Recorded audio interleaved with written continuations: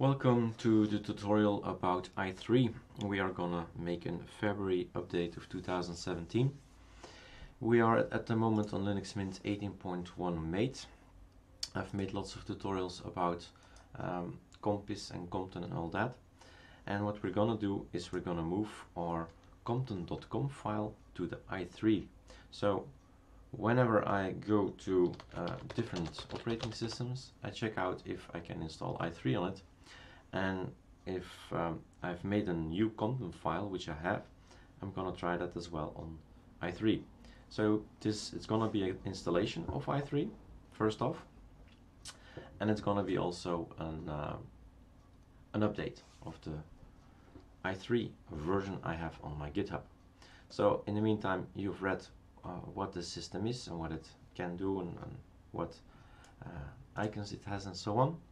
So we'd go to Erik Dubois GitHub. So you just Google it, and indeed, by the by, we have made a tutorial about Compass on erikdubois.be. So you just Google Erik Dubois GitHub. And then you have to figure out what this is about. So we're talking about i3. So well, here it is already. So you press Linux Mint and i3 or something like that, and this is the one you want. You git clone it. If you don't know what I mean, you just download it, and then you go to this one here. Let's get rid of this one.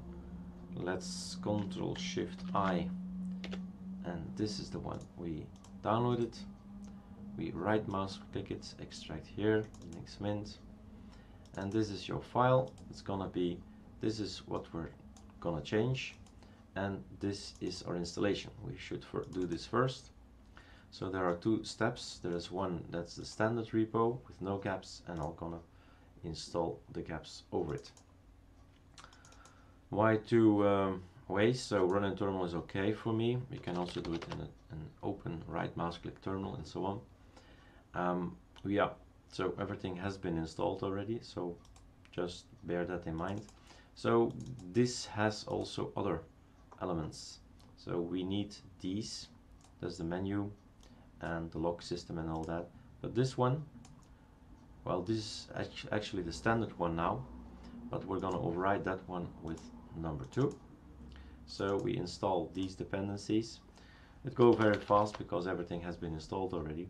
So it says done, done, done, done, which is great for my tutorial. So it will take a bit longer, but some of these things will really be downloaded, run in terminal, really be cloned, and voila, we're off to make and install to build actually this program.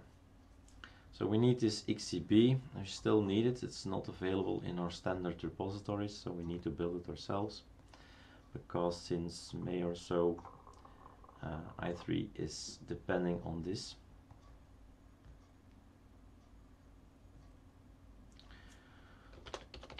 Alright, this has been installed, no strange messages, and we run again this one. So this is the i3 with some adaptations. You have gaps in i3, which leads us to see the wallpaper behind it, and makes it quite nice as look. But personal choices are what they are, personal.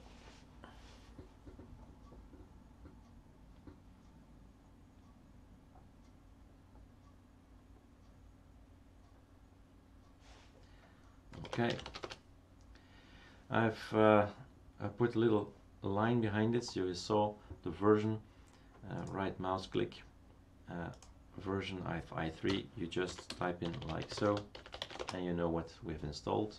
The repository, standard repository, was 4.11, so we've upgraded it to 13. That was step 1, so actually we can go ahead, but don't do that. Go to step 2, install this as well. I did not install it, so I'm gonna run it now. G4, voila.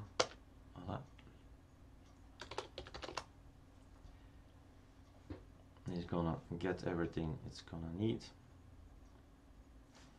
This is gonna take a while, I thought. Some compass effects in the meantime. Strange how all that works.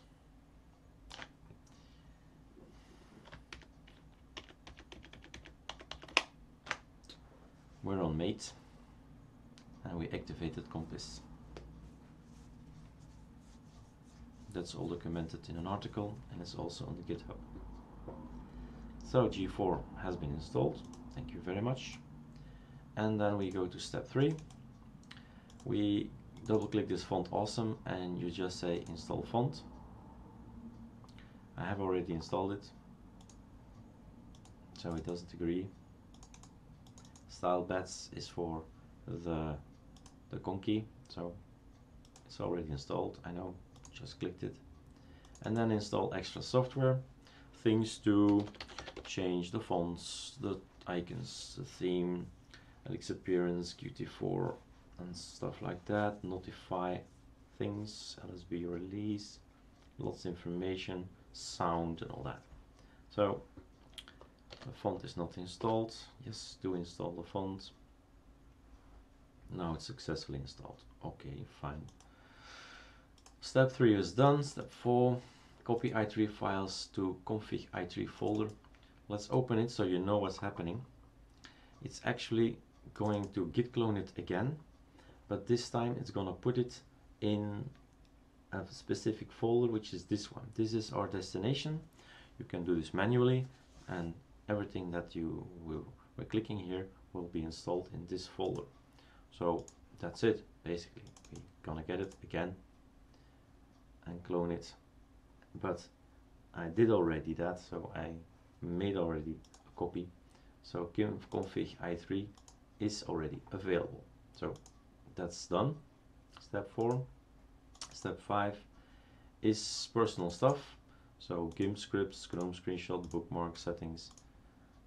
You do not need to do that. It's just check out what's inside and do whatever you want to copy. So I'm copying.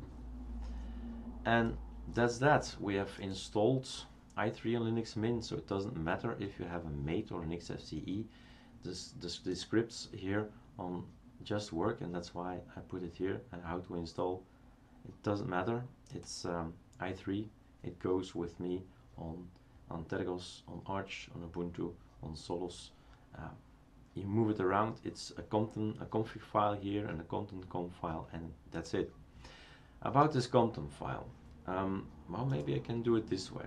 So I've been working on mates, all different kind of mates, you know, or mate, I should say, but I always say mate. So it's more emotional, more sounds better.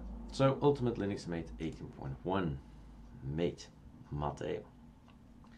There is a folder, personal, in settings, content. There's these files I've been working on. The question is, will these files be better, worse than the file I have?